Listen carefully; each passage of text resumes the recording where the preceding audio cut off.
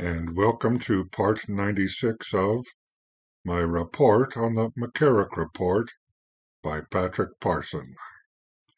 We continue Chapter 25, Knowledge of Prior Allegations and McCarrick's Activity During the Papacy of Francis, Spring 2013 to Spring 2017. Part A, Knowledge of Prior Allegations and Indications during the early papacy of Francis, spring to fall 2013.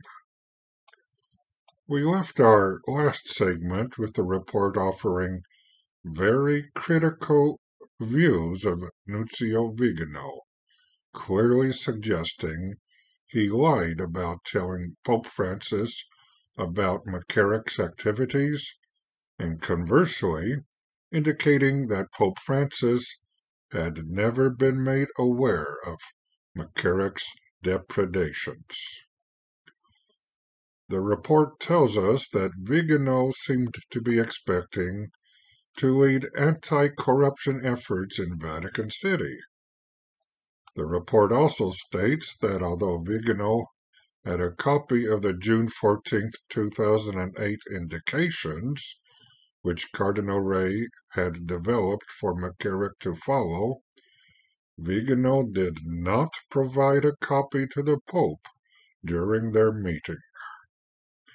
And a footnote on page 407 tells us, quote, in his August 22, 2018 statement, Viganò wrote that he told Pope Francis that Pope Benedict ordered McCarrick to withdraw to a life of prayer and penance. In an interview, Pope Francis stated that he did not recollect Viganò having mentioned anything about sanctions or restrictions on McCarrick, or any mandate that he retire to a life of prayer and penance. In addition, as discussed above in section 22, Pope Benedict XVI had never ordered McCarrick to withdraw to a life of prayer and penance, something that would have been in stark contrast to Cardinal McCarrick's active ministry and international work during the period prior to 2013.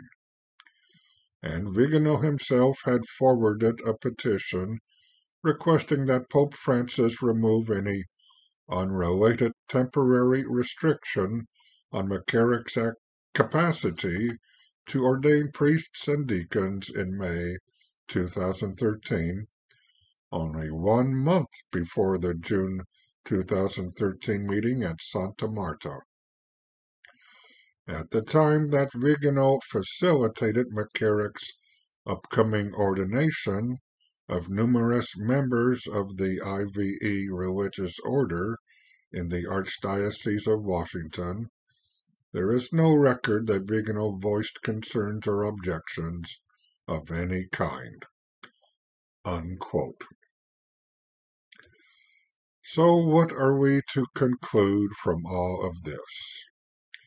If we let ourselves be guided by what appears to be the intent of the report, we label Viganò as a hypocritical, vindictive liar, while breathing a sigh of relief that Pope Francis knew absolutely nothing about McCarrick's predations until they were revealed to him in 2018. On the other hand, if we read between the lines, a number of questions might be raised as to why different witnesses are treated differently by the report. And again, if the report is supposedly conducting a thorough investigation by questioning everyone involved in the McCarrick case, why isn't one of the loudest voices interviewed? A suspicious mind might get the notion that the intention of the report is to avoid answers rather than to find them. Part A of chapter 25 ends with a report telling us that there is no evidence Viganò requested a meeting with Congregation for Bishops Prefect Ouellet to discuss McCarrick in either 2012 or 2013. The report seems to feel this is hammering the final nail into the coffin of Viganò's trustworthiness. Although one might ask why meeting with Ouellet would be necessary when Viganò says he informed the Pope about McCarrick on at least 2 different occasions. Speaking of coffins, how certain are we of our own outcomes after we are laid to our own final rest?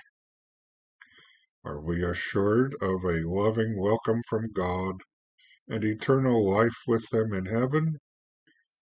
Or might there be an opposite and terrifying result instead, because we have not lived our lives fully in accord with God?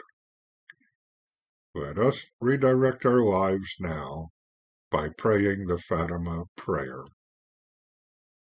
O my Jesus, forgive us our sins, save us from the fires of hell, and lead all souls to heaven, especially those in most need of thy mercy.